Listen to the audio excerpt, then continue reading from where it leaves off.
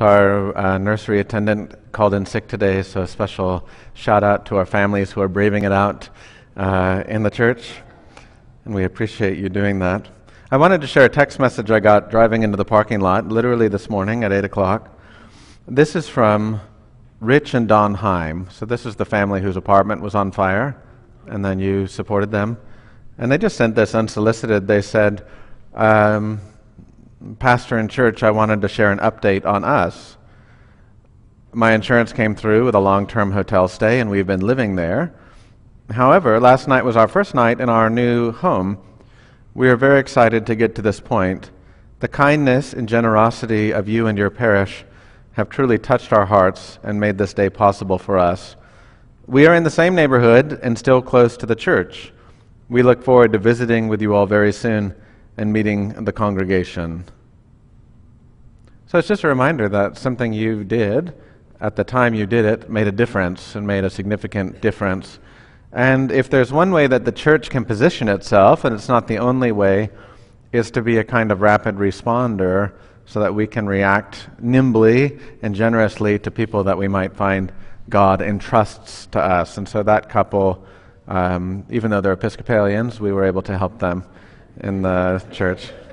No, we have a communion agreement, so it's fine. It's fine. So one of the preferred professions, if not the preferred profession in the Bible, is shepherding. And that's probably not a surprise to you, for anyone that reads it, but really from the beginning of the text until the end, shepherds and shepherding receive a kind of primary vocation among the people that God chooses. So if you remember, even at the beginning, Cain and Abel, Cain's a farmer, and Abel's a shepherd. God accepts Abel's sacrifice and not Cain's, and we know how that ended. But Abel was a shepherd. Abraham, a shepherd. Isaac was also a shepherd. Jacob was a shepherd. 11 of his sons were shepherds except for Joseph, and that was probably some of the tension in the family. King David was a shepherd. And it's interesting that God chooses that vocation, among others, as a kind of highlight of how to understand the relationship between God and the people. And Jews to this day will say, maybe one reason God chose that is shepherding is a job where you can maintain the relationship even if you're moving around, even if things are changing around you. If you're a farmer, someone takes the farm, or you lose the farm, as we say, then you're not a farmer anymore, or you don't have a place to farm. But a shepherd can take the sheep, move the sheep, and as long as the relationship is intact, then that reality stays intact. And for Jewish people who have been in exile, essentially, since the destruction of the Second Temple, that's taken on a special meaning. And of course, for Christians today on Christ the King Sunday, that's our first text in Jeremiah about bad shepherds and about the need for a good shepherd.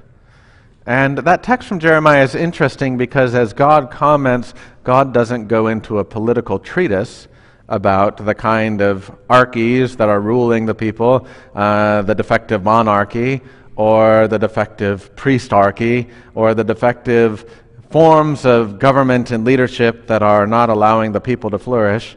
God simply talks about shepherds. God says, you have been bad shepherds, and now my sheep are all over the place. I entrusted them to you. I expected you to love them, but everyone acts like a sort of hourly worker who goes, look, I'm just here to punch the clock, and whatever happens to the sheep, they're not my sheep, so what do I care what happens to the sheep?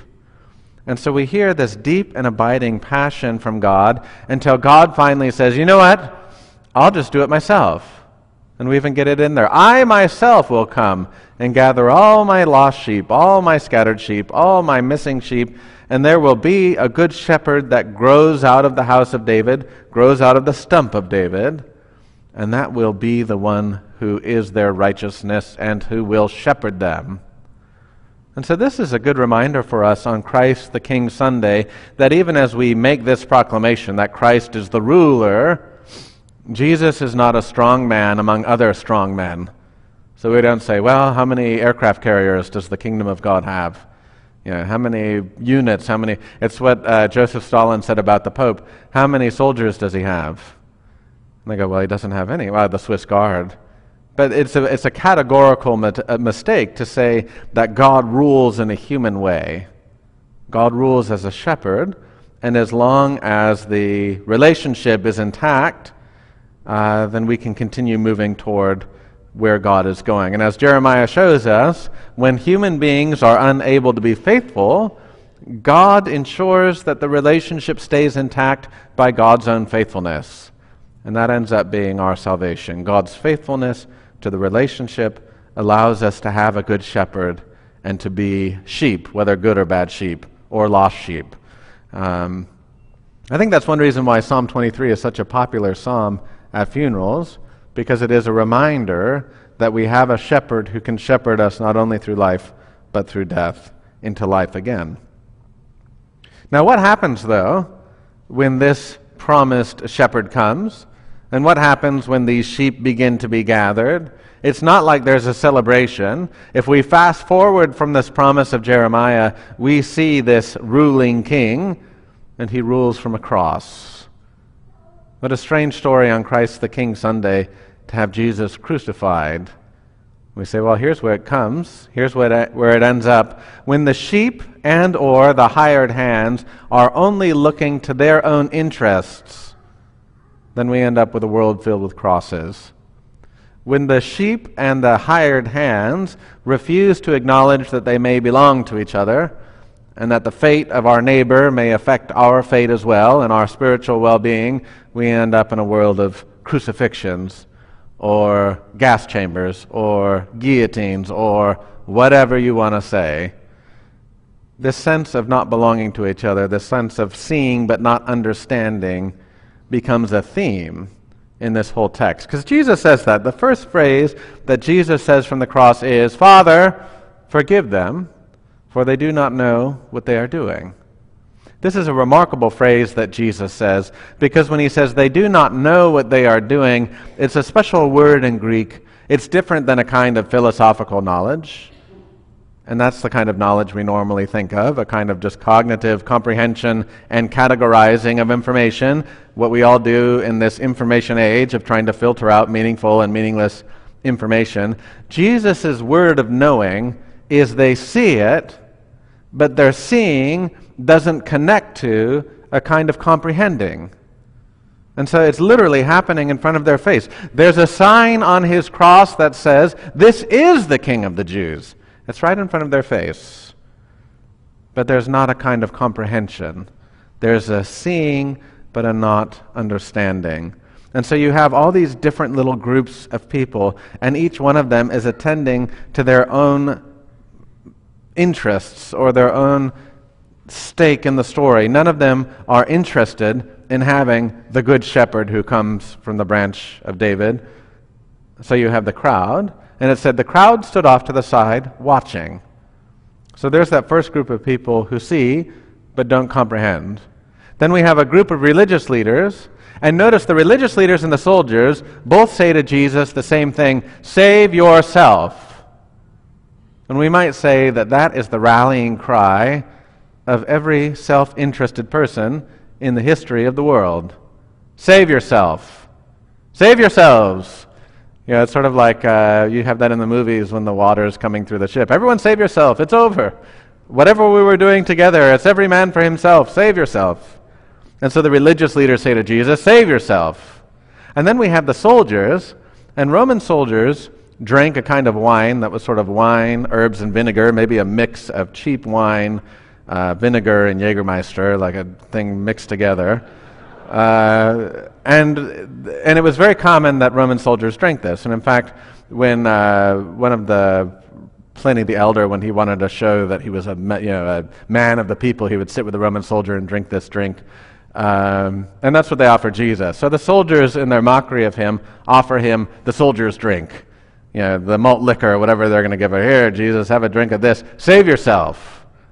But it's a kind of mockery, but that rallying cry is the same. The crowd that sees but does not understand, the priests that see but don't understand, the soldiers that see but don't understand, all say the same thing, "Save yourself."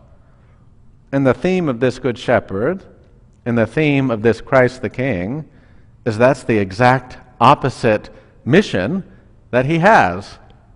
He's not here to save himself. He's here to save us.